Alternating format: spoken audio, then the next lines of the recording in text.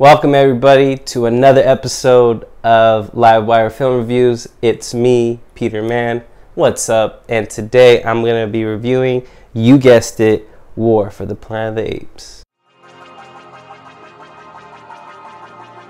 The film follows up from the events of Dawn of the Planet of the Apes. With the events of Koba, humans and apes are at war for 2 years. Caesar must exact revenge from the new character of the series, Colonel, played by Woody Harrelson. Pros of this film: while the CGI is unlike what you've seen ever displayed on the big screen, Andy Serkis does just beautiful work. This guy really needs to get an Oscar for his role as Caesar. The other characters, Maurice, Rocket, and the new addition of Steve Zahn as Bad Ape, really compelling work. Steve Zahn brings upon a little bit of comic relief in the film that deals a lot with the heavy. This is an epic film. It just feels epic. Delayed scenes of action. Film is much more focused on the emotions of all characters involved in this. Caesar is just wrapped up with vengeance and is reminded and kind of haunted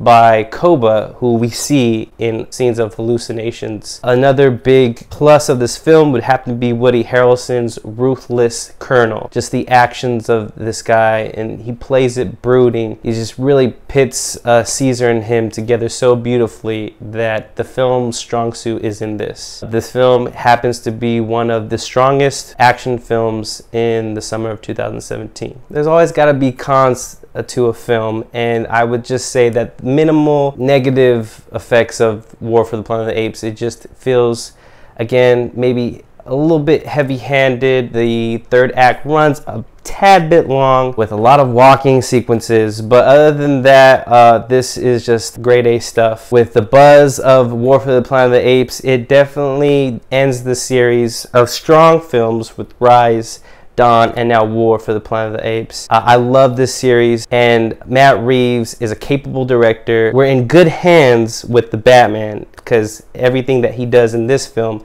I want to see done in the Batman. This film deserves a solid 4 stars. This is Peter Mann from LiveWire Film Reviews.